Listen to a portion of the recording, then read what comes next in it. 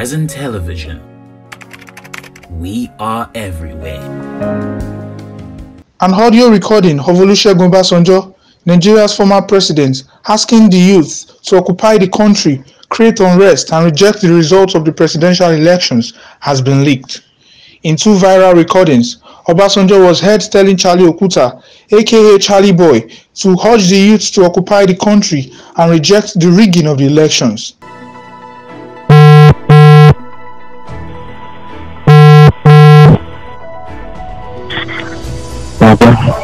Good evening. Good evening, sir. Good evening. You tried to call me? Yes, sir. It's Charlie Boy. I know it's you.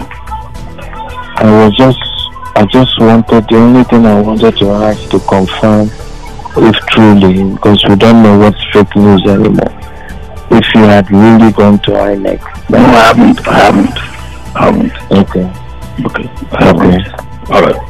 But they want to steal a victory. We must not allow them. Baba, just give me a command. What do I do? What do you think? What can I do? No, you shouldn't do it alone. You need to occupy Nigeria. Alright? Yeah. It's Nigeria.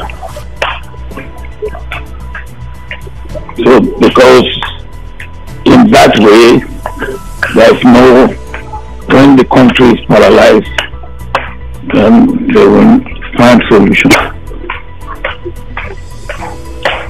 Alright? Okay, sir. Okay. Yes, sir. Yes, sir.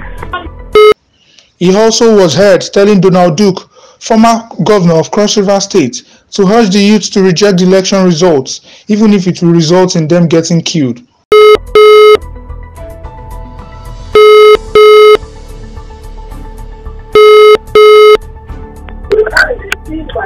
Welcome, sir. Morning, sir.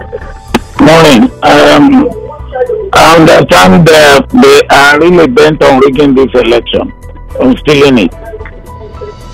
That's what it looks like. Okay. It will not be well. It won't be. It won't be. It will not be well.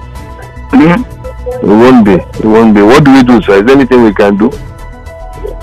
Well, we have done all that we can do now. And I understand that the youth are not accepting.